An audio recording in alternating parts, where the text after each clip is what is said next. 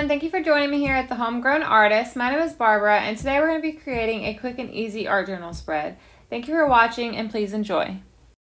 So before we get into the art journal layout, I just wanted to mention that I am starting over completely in all of my mixed media supplies. I ended up having to sell a lot of them, or pretty much all of them, so that I could have the funds to get to Taiwan and stay there for a while. So I started off with distress inks, and then I got some stamps. I went to Michael's on Mother's Day, or the day before Mother's Day, and they had a really good sale, so you could get the buy one get one free 4 sets of the distress ink minis, and then buy one get one free of these stamps. So I'm starting off slowly, but I got enough to make a few different art journal spreads.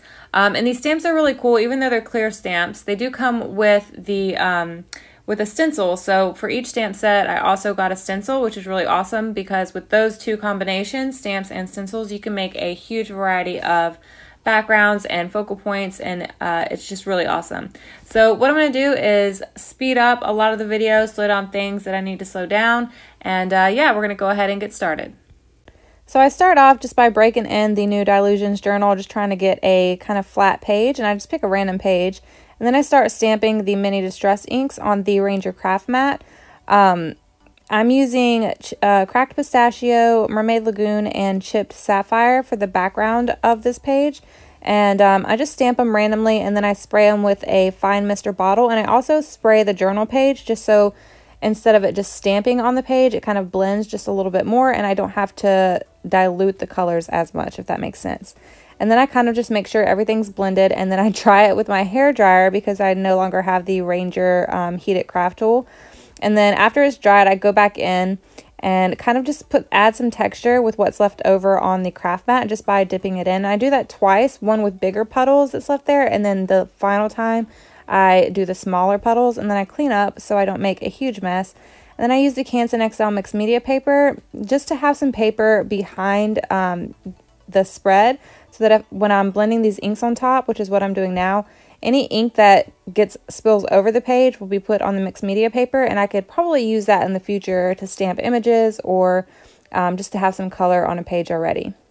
So I'm starting off with the lightest color, which is cracked pistachio, just filling in any gaps, and then I move on to the second lightest color, which is mermaid lagoon. And with the darker colors, I try to stay kind of more on the outside of the page because I want the middle of the page just to be a little bit lighter for now.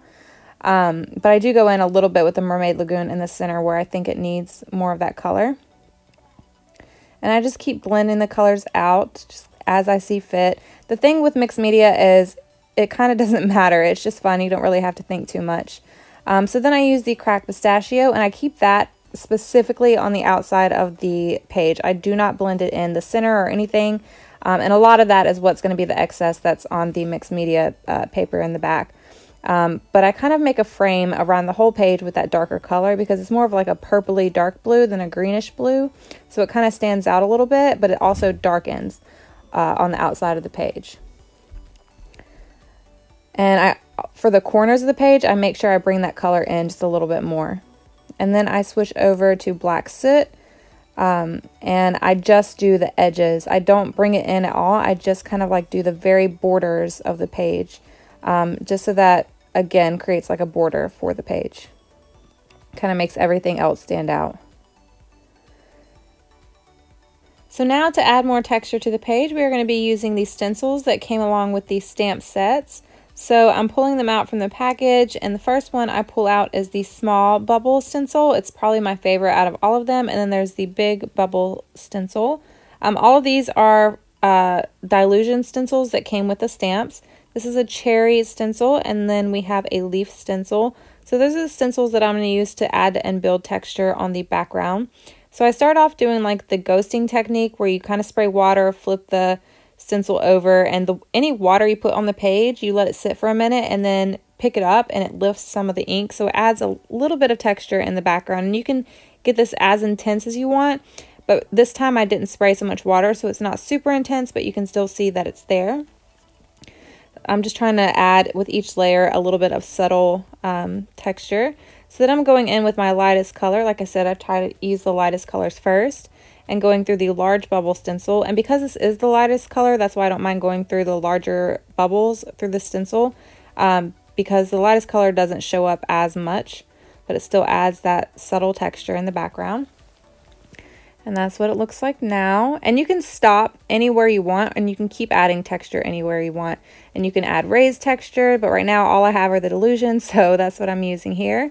So I'm doing the Mermaid Lagoon through the leaf texture because I will have flowers on there later, so I wanted to add a few leaves on the page as well. But I'm not adding too much of that, just enough to where you can see it on the page, kind of like 3 on each side. And then I'm taking the Chipped Sapphire, which is kind of the outlier color between these 3 colors. It's kind of more purpley and a little darker, so that's why I'm using it in the small bubble stencil, and I'm doing it more in smaller sections, but more of them throughout the page because I want that color to kind of stand out. And you can see that it does kind of make it stand out throughout the page and adds a lot of, it looks like I've added a lot of more color when I didn't, and it makes everything else kind of pop out more. So then I'm taking these 2 flowers from the Dylusions clear stamp set, and I'm going to stamp those along the page, just wherever. I don't even think about it, I just kind of just stamp them.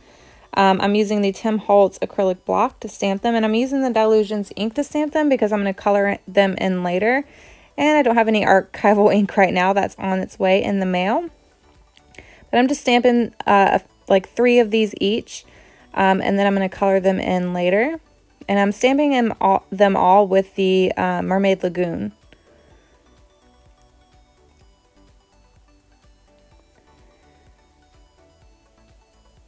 So then I'm taking some of the ink from the Distress Ink Minis. I'm taking the Mermaid Lagoon again and the Tim Holtz water brush and kind of just coloring in the flowers.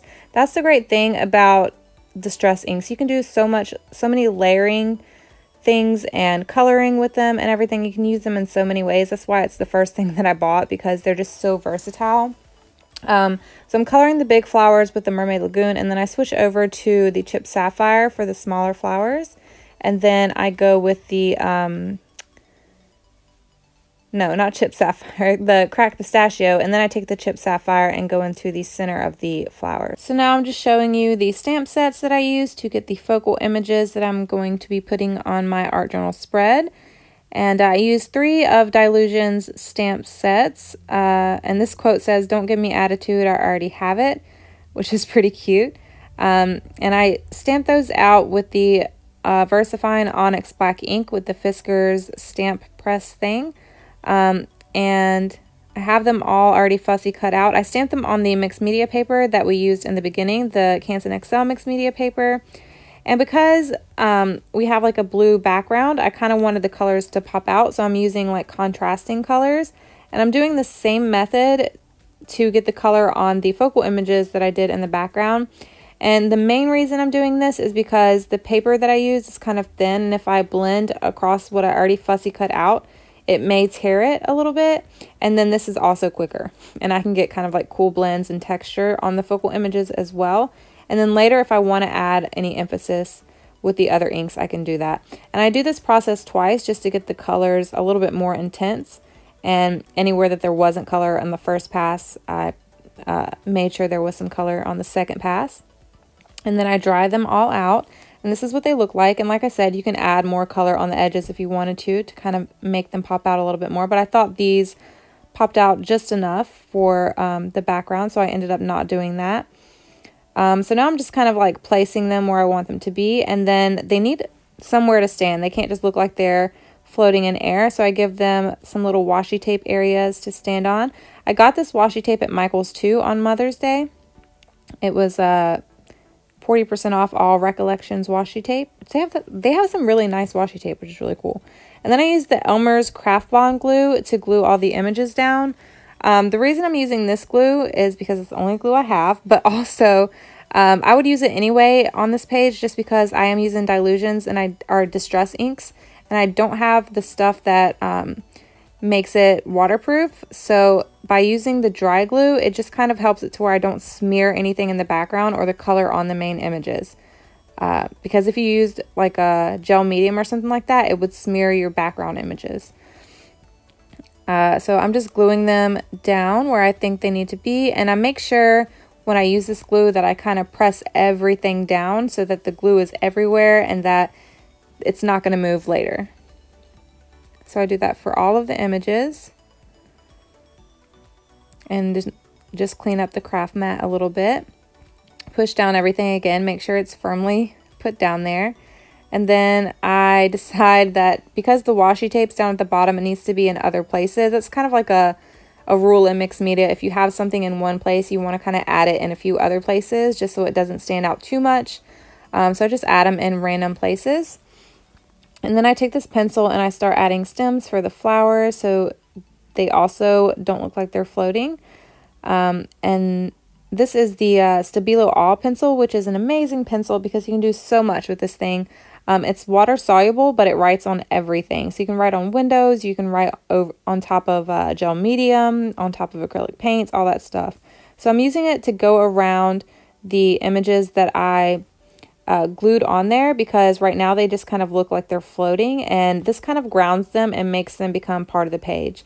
Another way that you could make an image become part of the page is to kind of add like any part of your background images, add a little bit of that to your main images, and they just kind of blend in a little bit. So now I'm taking the Tim Holtz water brush, and because the Stabilo All pencil is water soluble, I'm kind of blending that out to create more of a shadow around all of the images that I added to the page. And then once I do the stem for the flower, I realize that I kind of want the flowers to stand out and become more of the focal image than in the background. So I use a Stabilo All pencil around all of the flowers as well. And then I activated all of that ink with water.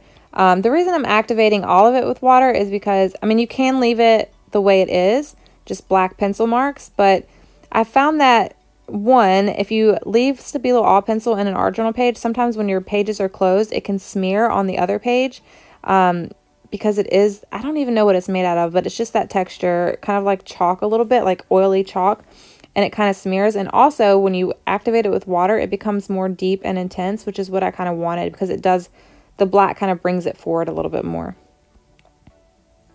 So I do activate, everywhere I put the Stabilo All pencil, I activate with water. And you can see how it just kind of makes it pop a little bit more. So then I take the Uniposca pen in white. This is just an acrylic paint pen, and I add like highlights on the eyes, little doodles on the flowers. And I go around the quote just to make it stand out a little bit more, and around the washi tape just to make that kind of blend into the background a little bit more as well. And then I try to get splatters with the Uniposca paint pen because I don't have any acrylics other than that one.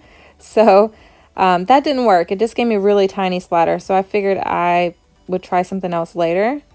So I continue just putting highlights on the page with the Uniposca pen around the flowers, again, just to make them more part of the foreground than the background, make them stand out a little bit more. And then I remember that you can shake the Posca pen to get splatter, so that's what I do here. It's a lot messier, but it gives you the results. And then I take the Stabilo All pencil, wet that, and put splatters on the background. So that is it for this art journal page. It was super quick and super easy to do. I do hope that you enjoyed the video, and if you did, please remember to give me a thumbs up and leave a comment in the comment section down below if you have any questions, and I will see you guys in the next video. Bye!